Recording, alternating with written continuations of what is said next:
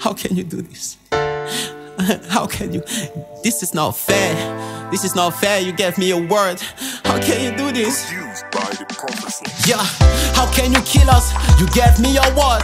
The boss looked at me and said, "You welcome to the world." I said, "I know you don't believe in principles at all, but whatever you doing now is definitely wrong."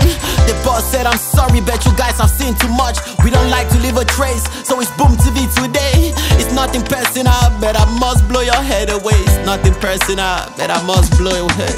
You said if I said the truth, then you would let me go. Put my mind aside, that's all I've done from the vertigo. Never learned to live inside a cage, I'm not ready though. My memories playing tricks on me, I don't remember, bro. This is not fair, I shouldn't die from what I barely know. I used to keep skeletons in my cupboards, but I've buried those. I used to hurt people, so the few blows I married those. I rarely feel alive, doesn't mean I wanna lose my soul.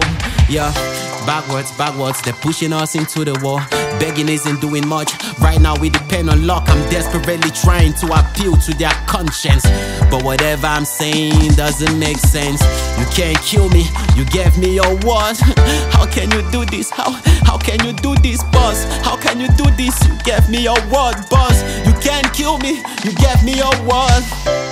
If trust is not the virtue that we're living by, what makes you so sure that you're not gonna die? By the hands of the guy standing by your side. Brothers for today, is it brothers for life?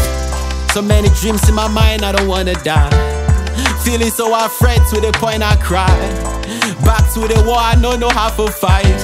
I guess today I make it to the other side. Yeah, as we about to give up, Angel said something that made the boss tell them to leave us.